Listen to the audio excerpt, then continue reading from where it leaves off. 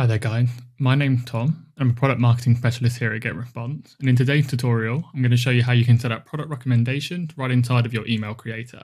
So the first thing you need to do is get yourself an email drafted. I've already got one here, and you can see this is about checking out your recommended product. So what we're going to do today is we're going to drop an e-commerce block, which is going to fill in your email creator with products from your store. Now this can be grown natively from your GetResponse account, or it can be stored that were imported as part of one of our GetResponse integrations. You can learn a little bit more about that in the FAQ. But today I'll just go in and show you the message. So we'll jump in here and I'll show you how simple it is to just drop this into your email and get it set up. So you'll see I've already preloaded it in here, but you'll see already when I'm highlighting this that it's a recommended product box. It's really simple. So I'll show you how to drop one of those in, and I'll show you how to edit it.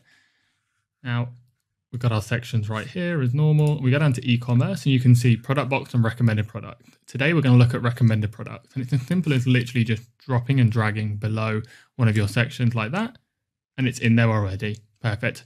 And I wanted to show you this because you can see that there are two different formats. You can have side by side or just below each other. And you can also select how many products you want, so up to 4 or up to 6.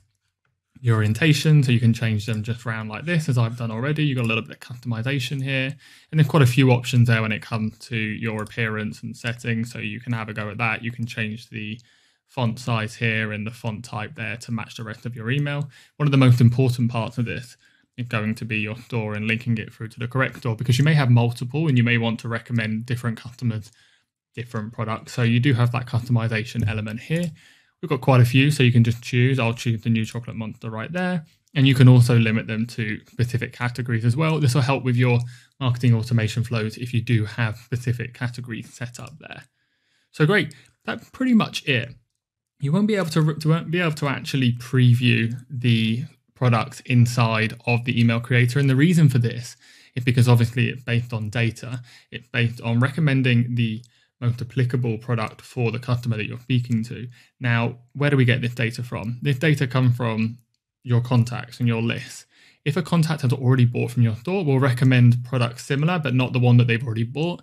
And if they haven't, we'll recommend the top product, the ones that are performing the best.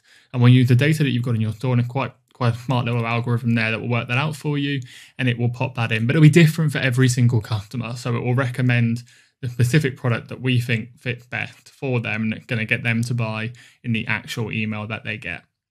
So that's one way to do it. And I'll just click next here and we'll go back to our email creator. And you can do that. You can send that as a newsletter. You can send out a news blast. Let's say you've had a Black Friday campaign. You want to send out recommended product to a whole bunch of customers who previously bought with you. You know you've got all their data stored in one of your lists, and you can do that. You can just hit the send message there. You can match that with perfect timing, so it goes in their inbox at the perfect time, and you convert as many customers as possible. Now, one other way to actually double this up is to use it as part of a marketing automation flow. And I've cheated a little bit here, and I already have this set up for you. But you can see here what I've done is I've set the trigger as configure purchase details, and it's actually the element that is in our e-commerce block just over here. So you can see that right here. That's just purchase. So when a customer actually purchases, we can trigger an event that will then trigger this marketing automation flow. And I want to wait for 7 days to give the customer time to actually get the product, to have a go at it, to review it, to see if they want to return it, that sort of thing. You can set that to whatever you want as normal.